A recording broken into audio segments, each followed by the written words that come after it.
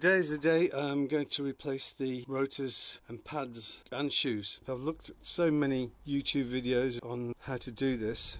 I would also like to paint the brake calipers as well. So we've got some brake caliper paint, silicone grease, anti-seize compound, all of the parts ready to go. To remove the front brake calipers, you'll need an 18mm and a 21mm 6-point sockets and a breaker bar. To remove the rear wheel, you'll need an 18mm 6-point socket and a T55 Torx 1/2" socket. And we have on the back here a T55 Torx bit, and the caliper bolts are 18mm. First I'm going to take the brake shoes off, but I'm going to try slackening all of the bolts if I can, and just to see if I can move them. I've watched lots of videos on how to release stuck bolts on the calipers, everything from trolley jacks to tubes to go over your wrenches, lots of things like that. But one technique I've just learnt, and that is to take your wrench, and then because of the rear metal, you can use a hammer or another bar to just put some pressure on the socket, making sure you're holding the socket nice and square. And with doing that technique, I've released all 4 of these, which I couldn't humanly do, and there's no room to get a breaker bar in here. So this is an easy way, using these struts here and here to form leverage points. You'll find they will go.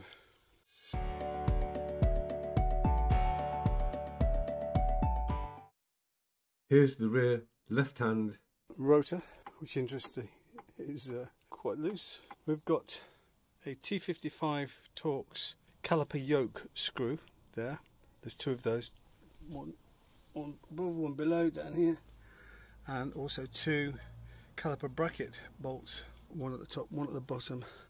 Now this one, when it goes back, will be torqued up to 30 foot-pounds, and this one will be 40 foot-pounds. First I'm going to try and do the Torx bolts, because I find it easier to get these when the caliper yoke is out of the way. After managing to crack the T55 bolts, I had to put a breaker bar on the back of this one, get the breaker bar in this position here, which when it went, there's bound to be a bit of blood somewhere, went really suddenly.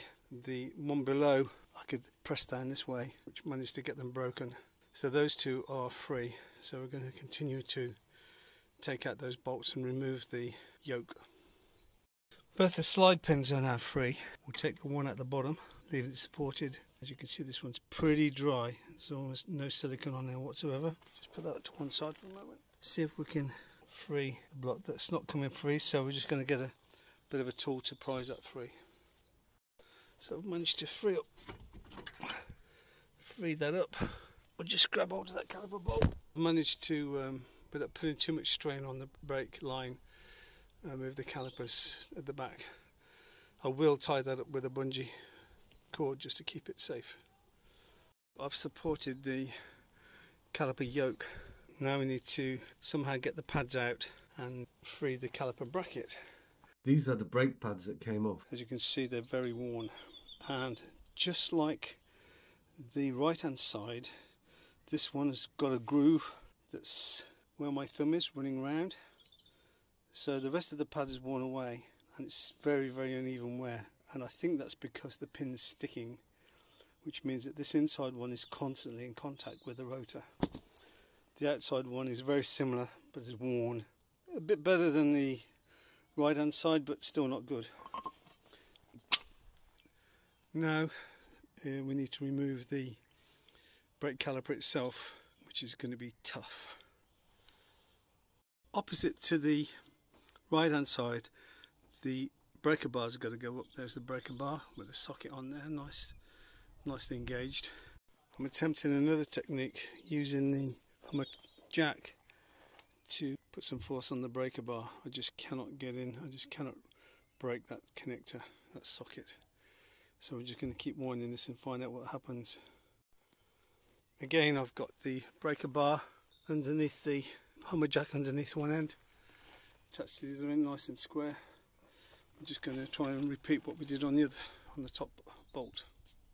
As for the top bolt, and it may be because we're using a jack rather than something that can apply more force as it moves. There was no sudden crack.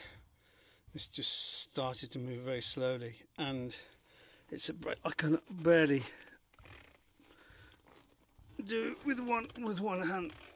It's really tight all the way, so it's going to take me a while to get these out, but I'll keep going.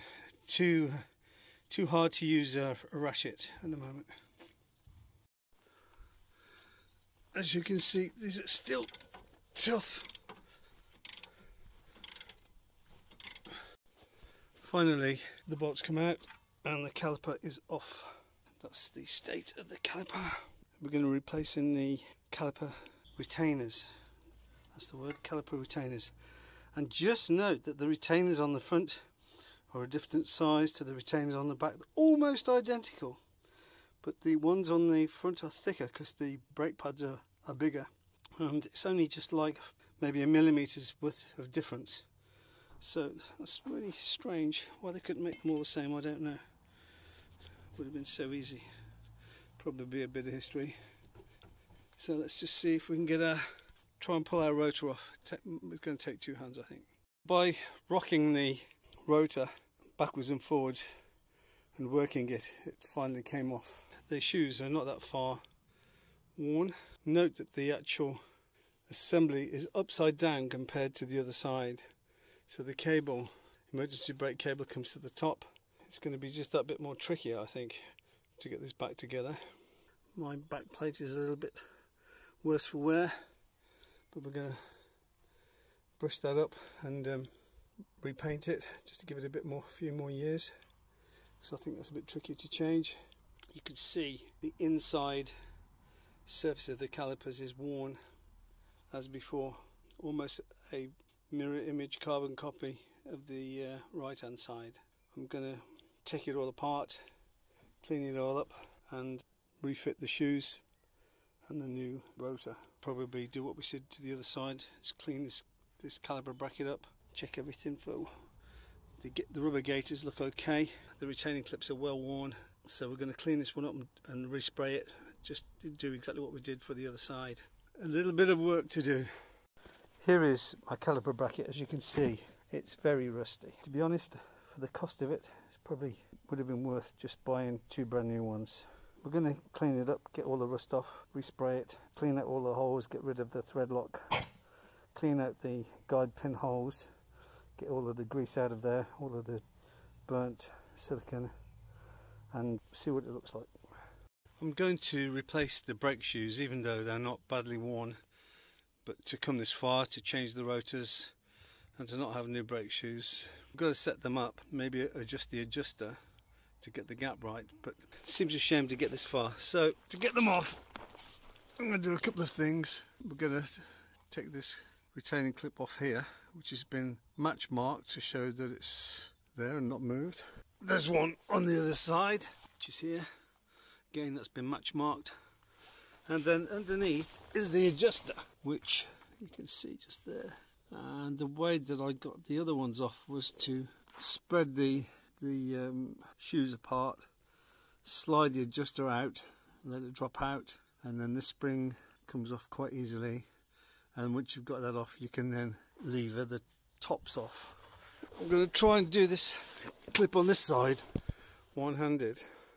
What I do is rotate the clip and then push down on the clip. It's hard to show. Maybe not quite so much downwards. Right, and push down on the clip. Gonna have to put the camera down. Hard to do with one hand, so there's a pin that goes through. I'm not sure if this is the correct way, but you can actually lever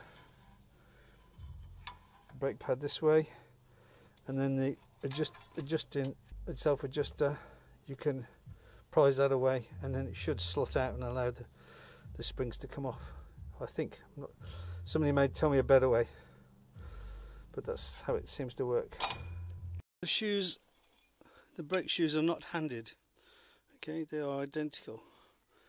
I've verified that on the new parts. I've got all the shoes have got the same part number, so there's no other distinguishing features. They look identical, and I believe they are identical. Next, I'm going to spray out the mechanism with brake cleaner and clean up as much as I can inside. Brush to get rid of all of the debris.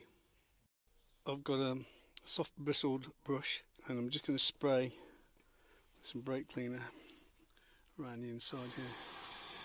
I've cleaned it inside, cleaned the spline, made sure there's no debris inside there. Everything moves okay.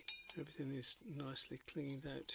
All the grease stopped pouring out. I think there are some wear points which may need some caliper grease to go on here. A bit of copper slip to go on down here. So there's 1, 2, 3, 4, and there's this part here at the back here, which obviously wears. You can see it's been rubbing, so we'll put a bit of caliper grease on there.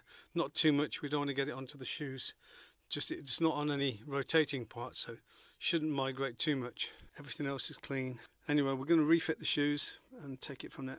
On the right hand side, I measured the adjuster, which if I recall was 52mm. This one's 51. I'm going to leave it set there, as that's a good guide as to the original setting. The old brake calipers were fairly new looking, and assuming that the geometry is similar on the replacement parts, we're just going to measure the wall thickness. So that was 6.5mm, and on the new ones 6.5mm, so there's very little wear at all. But we're here now and we're going to change them. So I'm going to put these back on, put these on. I've fitted the spring in. I'm now going to put these calipers back in, and I'm going to try and show you how to do this. One-handed holding the phone is difficult, but you can see I've started the right hand side, got the brake adjuster in the slot, and now I'm going to pull this left hand shoe to get it started. It's hard with one hand. In fact, I'm going to have to put the camera down. I've got the over the edge there. It's got to line up with the rest of the brake adjuster underneath. So I'm just going to concentrate on fitting that. It's going to be a two-hand job. I'll be back in a sec. I'm going to put a little bit of copper slip to those surfaces that I pointed out earlier. Just a bit. I've added a little bit of copper slip to the 5 point points just there. I could identify. The other one There, just below, just a smidgen, which is because there's going to be a lot of brake dust flying around in there. hard to get the camera to focus. So now I'm going Another to try and get the area shoes of fitted. wear just here.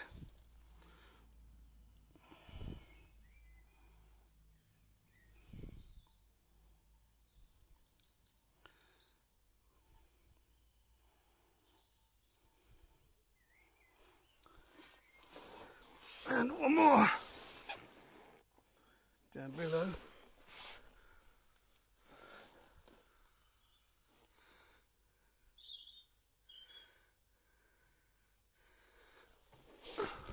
And there was one on the top which I can't do while I'm holding the camera. I'll put some on there too.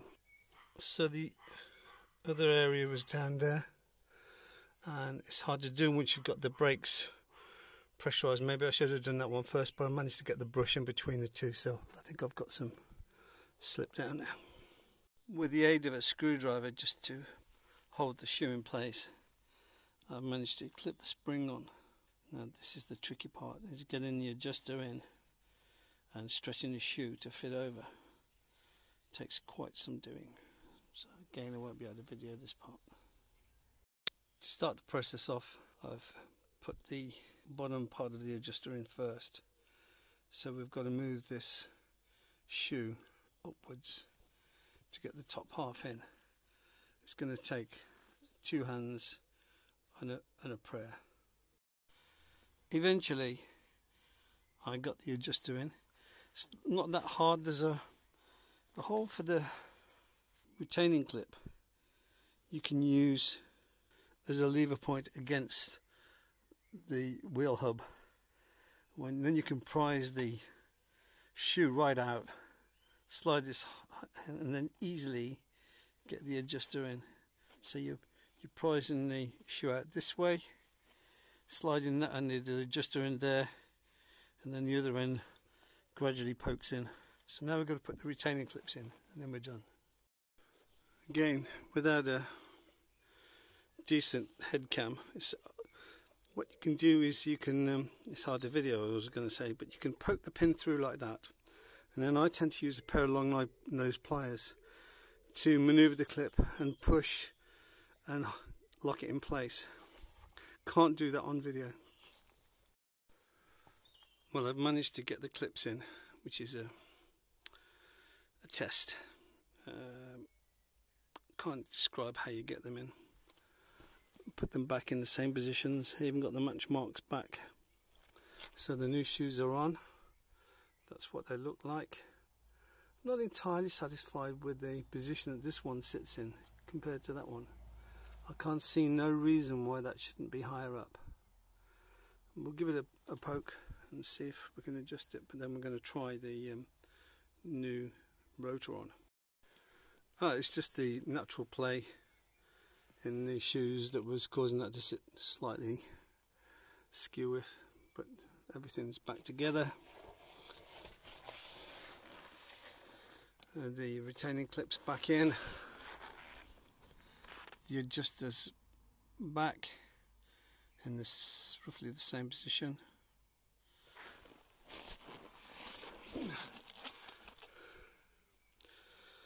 Let's see the other side of it, everything's seated in the slots. So we're going to try the new rotor on and just see how it fits. These are the rear caliper bracket mounting bolts. You can see they've had thread lock on them. That's all the yellow stuff. I'm going to clean these up. These are 18mm bolts. I'm not quite sure how long they are, with a flared nut. Don't have any new ones. It'd be nice to fit new ones, but these will have to do. The bolt on the left was the one that's just been cleaned up, compared to its companion, which is still got the thread lock on. So we're going to do the same to the other one. I've cleaned up the two caliper bolts. I've chased the thread round with a sharp knife, and then wire brushed the threads to make sure all the thread lock is out, and these will should now screw nicely into the caliper bracket.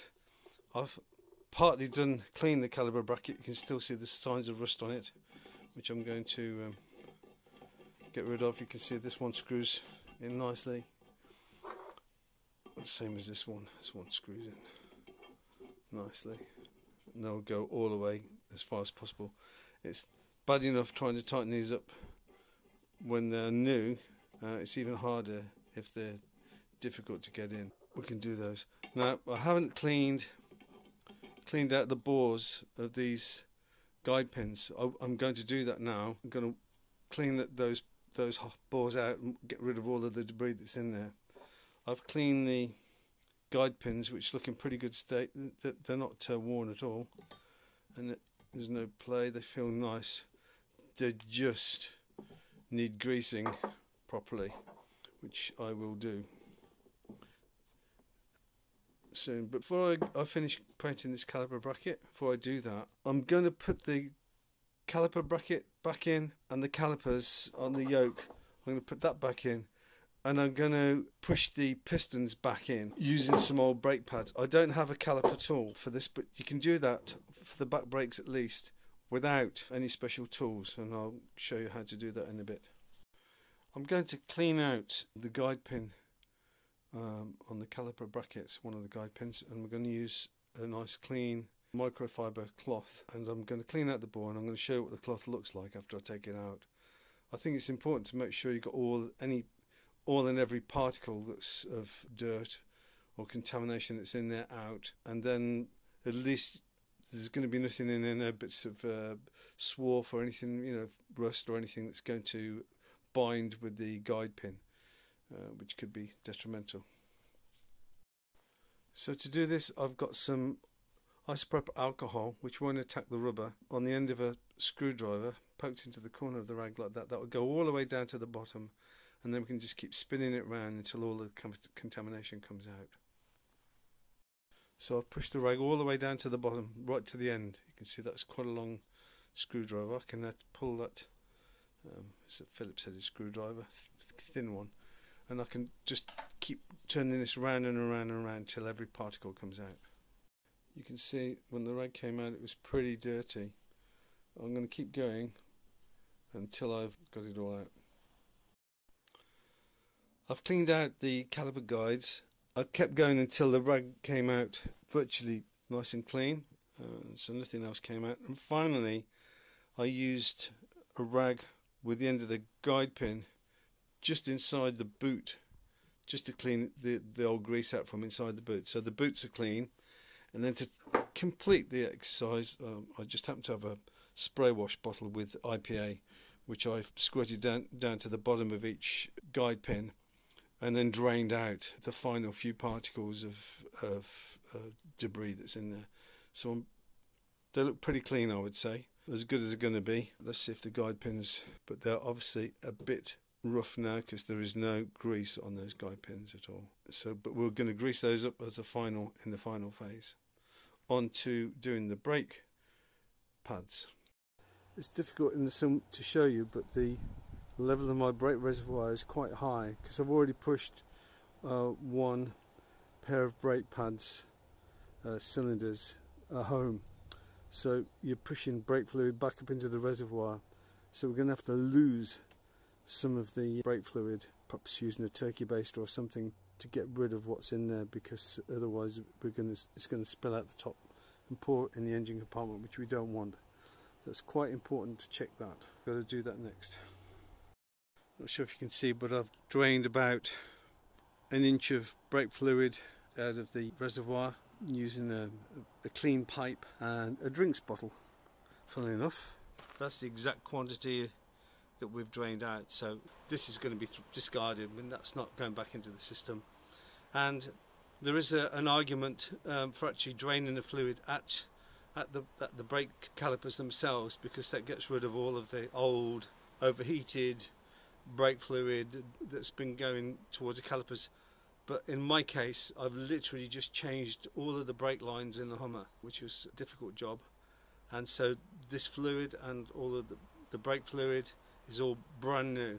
Unfortunately, I didn't have the brakes and calipers at the time, and the rotors and the pads to change, so I've had to do this at a slightly later date. This is brand new brake fluid all the way through the system, so this will be good enough. I've refitted the brake caliper and the yoke with the pistons in it, and I've slid in a couple of the old brake pads. Now there's a slot on the side here, and you can use the Hummer's lug nut tool to actually push the calipers back against the cylinders. I've just got to tighten up the guide pin bolts just to stop it flailing about, but that should push the cylinders back in. I've refitted the brake caliper, the yoke. I've only just nipped up the bolts, no need to torque them up or anything. I've put both the old brake pads in there because we're going to be levering against the brake lining surface, which doesn't matter because these are going to be thrown away anyway. There's a gap in here, you can see my finger in the light down there. So we're going to put the lug wrench that comes in the Hummer kit through the hole in here, lever against that brake pad and push the cylinders in. It takes quite a bit of effort to do. It's not ideal, but it does work. And once they've gone in a bit, you can use the second pad, and it's best to brace the caliper brackets so you don't bend the guide pins, so I'm going to do that off camera. Well, the cylinders have now been pushed back. I've got the one at the bottom needs a little bit more to do, maybe. But when you're pulling on the lever, it's best just to put a bit of a block on there. Just stop bending the guide pins a bit. They're pretty strong, so I don't think there's any chance that you're going to bend them. Both brake cylinders have been pushed back as far as they'll go. As I say, when you're using the brake pads and levering with this tool, you can just brace this area just to stop a bit of just fight against this rather than against the caliper pins. So I don't think there's any chance you're going to bend them, but don't want to go mad.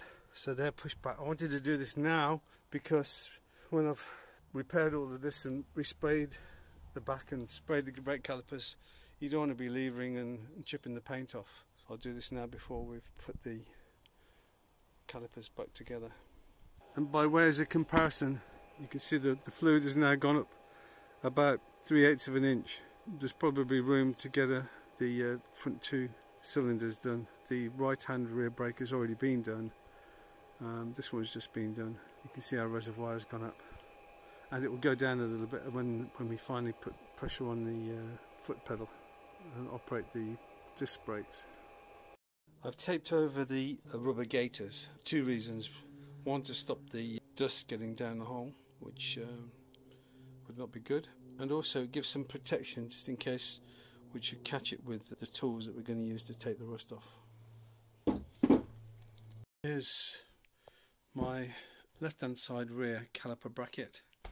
As you can see, I've pretty much got off all of the bubbles of rust.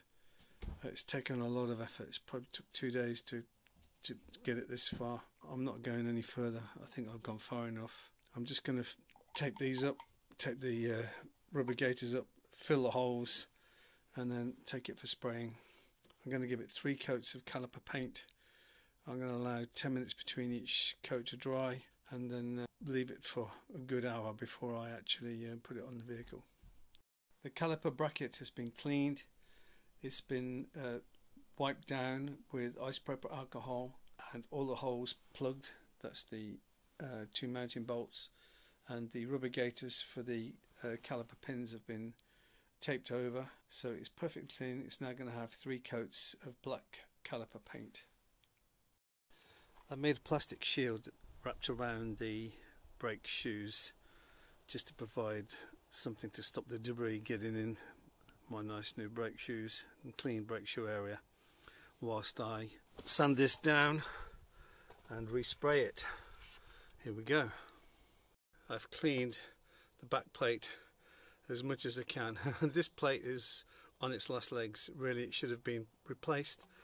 I was kind of talked out of doing it because of the work involved in changing the plate, but I think that will be another job on the list. As you can see, there's a few holes, but I've got most of the rust off. I'm not going to go too mad, otherwise there'll be nothing left of the plate to spray. So I'm just going to spray that to tidy it up. We'll call that a job done.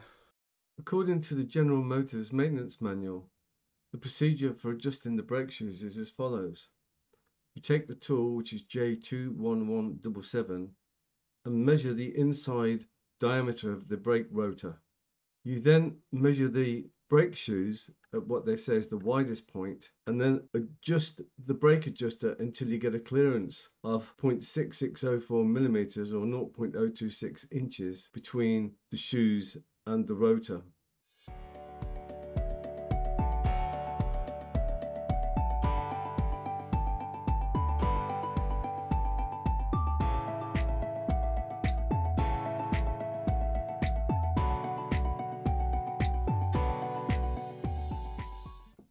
So here's the sprayed and dried caliper bracket. Looks pretty good, despite all of the rough grinding and sanding and filing and everything. You would hardly know the difference by the time the paint's dried. I mean, this is never going to be a showpiece bracket. I've removed all of the filler from the holes. I've tried the screws in. They fit nicely, no problem. They wind in all the way. At the moment, the back plate for the wheel is drying. The pins, the holes are tight because there's no grease on the thing, but they will be greased. That one's not tight, it's just dry. They're dry. I'm going to try the calipers clips in and the brake pads to make sure they're all free to move. Now, the only problem that I've had with the previous one is putting too much paint around the brackets. Pushes them out and tightens the gap up, but I was careful not to spray too much around there this time, so just enough to coat them, and we'll see how we get on. This is the right rear rotor. It's got the R on there,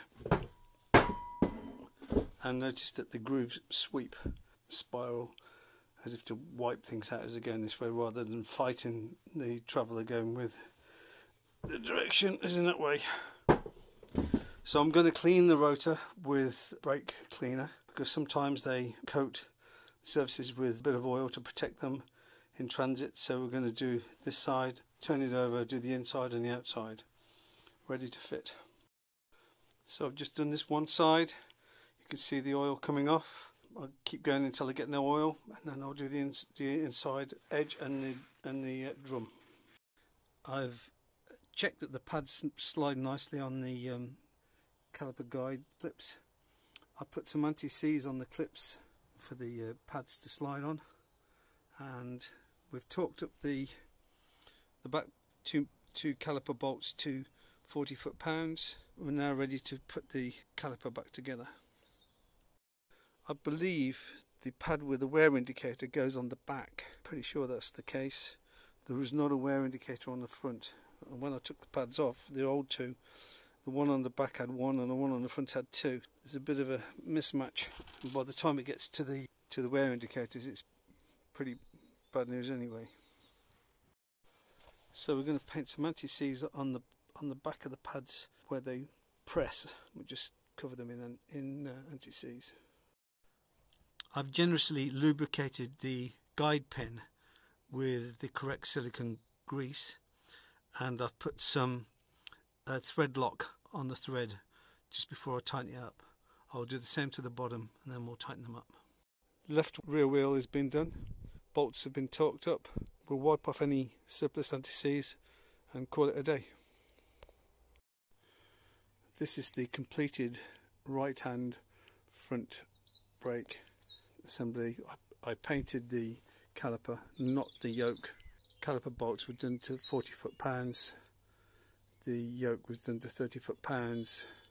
The pads have got little anti-squeal. They go over the piston. I did put some anti-seize on those and on the piston, and I cleaned the pistons so they were nice and flat with no rust on there, and they were a bit grotty. Greased the guide pins, cleaned down the rotor, but it was clean anyway. I think on the plain metal ones they do put an oily coating, but they don't tend to put it on these. So now we're just going to put the road wheel back on and we'll do the other side tomorrow. Turn the wheel through maximum lock so we can gain access to the caliper bolts. There's two sizes, 21mm for the main caliper bracket and 18mm for the caliper yoke. So start off by removing the caliper yoke. The top two bolts are quite inaccessible. I can't get an impact driver in there, so I'm using a breaker bar to try and break the thread. In the past this has proven quite difficult, so we'll see how we get on. This top caliper bolt proved very difficult to undo. I've got a breaker bar with an extension with the wheel at maximum lock, and also to stop the wheel from rotating as you're trying to pull, because you can't get in because the bodywork here, you're naturally tending to turn the wheel hub. So to stop that from happening, I had to tie this wheel to the bodywork just to stop it from turning. Unfortunately I don't have a spare pair of hands to help me, so that's how we did it. I also had to undo the brake clamp, the brake line clamp, so that I didn't put any strain on the brake hose. I've now managed to move it.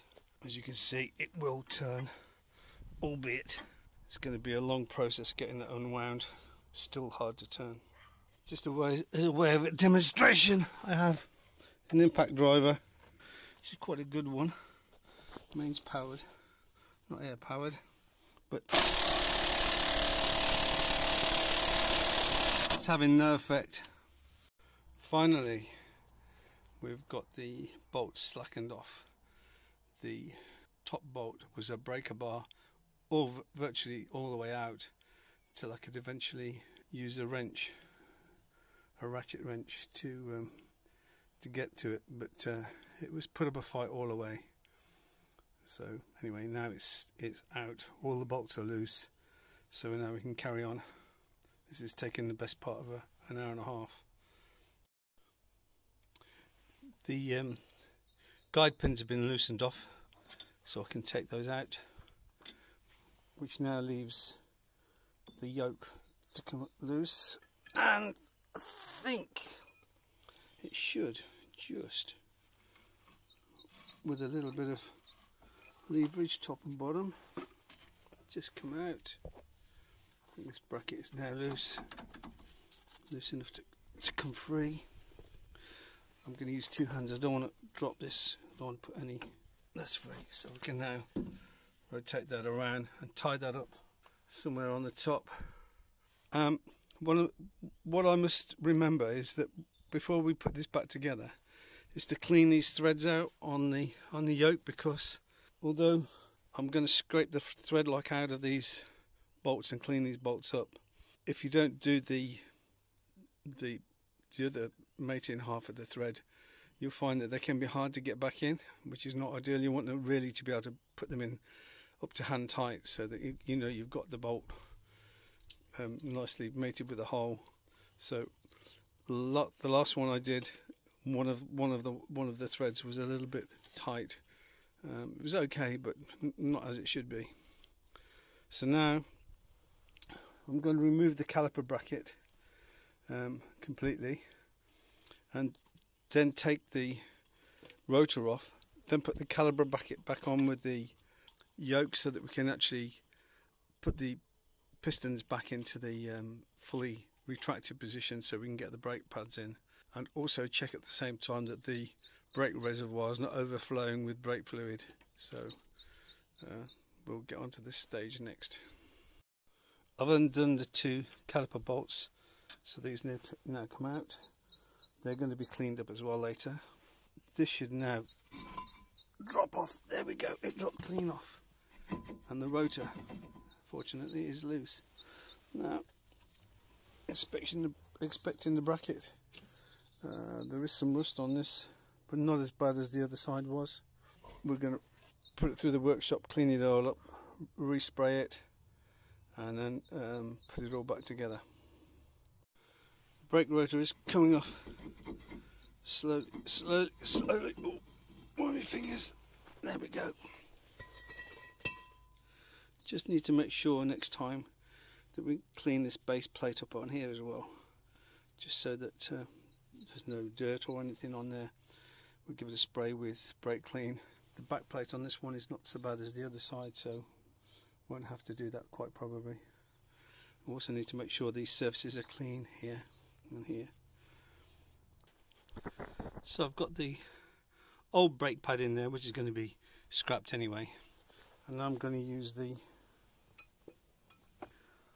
Hummer tyre lever to push that brake pad back like that. But to do that, I'm going to support the yoke, so we're not putting too much strain on the guide pins. We don't want to bend those. It takes quite a lot of effort, so I'm going to have to do this off camera. The experienced ones amongst you may say, why didn't he use a G-clamp with the brake pad on there? Or why didn't he have a caliper tool? Well, the answer is not obvious. We're on COVID-19 shutdown here in the UK. We can't go out. We can't get, there's no hardware stores open. We can't go and buy what we need. We are literally stuck here. Unfortunately, this is the hand we've been given, and I've been forced to improvise with whatever's to hand. I have a lot of tools, but never enough tools. Anyway, I've managed to get the cylinders retracted as far as I can physically get them. They look pretty good to me, within a millimetre. They don't seem to want to go anymore, so I'm happy that they are home. I will clean these up before we put the little brake anti-squeal discs in. We'll cover them with anti-seize just to make sure. But that's the caliper prepared, ready. And now just got to take off the bracket and work on that, which is not something I'm looking forward to, but we've got to do it. I've cleaned the hub up, wire brushed it, sprayed it with brake clean, cleaned the mounting surfaces here. I've also cleaned, very difficult to see, but I've cleaned the tops of the pistons, ready for the brake anti-squeal rings that sit on top of those. I've tried the guide pins in to the yoke bracket. They fit nicely. Everything else should be okay. So we're just waiting for the paint to dry. In the meantime, I'm going to put the new rotor on. I'm going to clean it up first and then mount that on there ready. When fitting the caliper brackets, note they are handed. There's a thin and a narrow and a wide part that mate into the equivalent side. So that's this side and that's this side here. That's that one fitted, and that's that one fitted.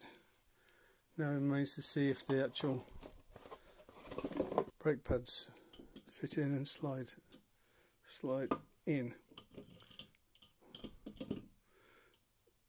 In case I've added too much paint, it could be a problem.